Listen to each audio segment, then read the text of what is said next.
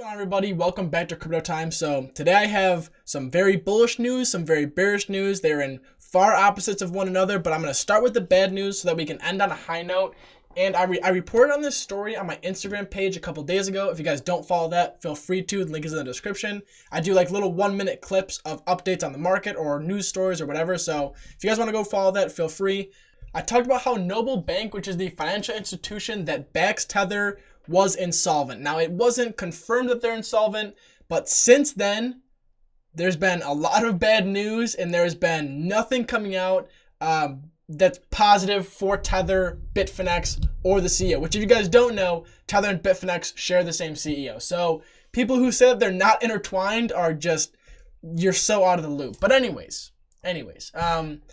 this article talks about how Tether pulled $300 million worth of Tether, so about 300 million Tether tokens out of circulation.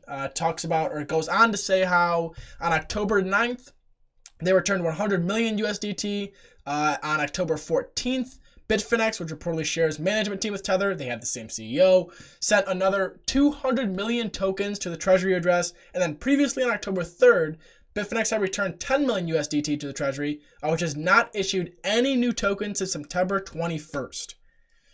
Not the best sign. As well as, apparently, they're authorized to issue another 486 million worth of USDT, but they have not done that yet. So there's supposed to be 486 million new tokens issued that were never issued. Doesn't sound like you have the money to bag it to me. Also, the fact that they're pulling this many tokens out of circulation, I don't know. It doesn't sound good. As well as Binance has ceased or suspended all withdrawals of Tether. Because of, what's the reason? A period of heightened activity. Not sounding too good for Tether. Unfortunately, Tether is a pretty big staple in the cryptocurrency market right now, boasting a market cap of what, $2.4 billion within the top 10. If Tether goes down and news does actually break that it's confirmed that Noble Bank and Bitfinex are insolvent, that's going to be a huge issue. I don't know where it will send BTC. It's definitely going to go down. The cryptocurrency market will follow it. I don't want to say how low. You know, people are saying that this is going to take us back to 3K, and I've seen 1,500. I've seen under 1,000. I've seen all kinds of prices. I'm not going to make any calls like that. However, if news does drop that they are insolvent, it's not going to be good, and it's not going to be pretty for the market.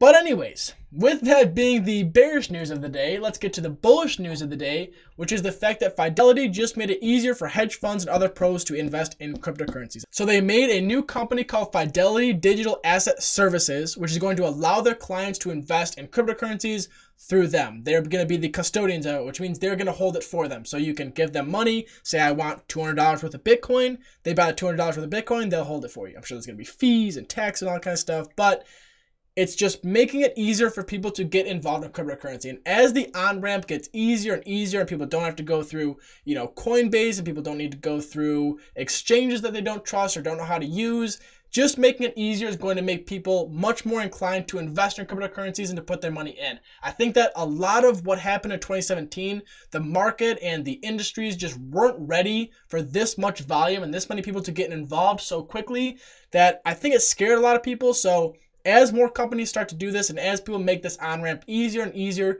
to get involved in cryptocurrency, we're going to see the market go back to where it was. Maybe not back to, you know, shoot back to 20,000, but things like this are definitely steps in the right direction. So hopefully you guys enjoyed this news. I'm going to link all of the articles in the description below.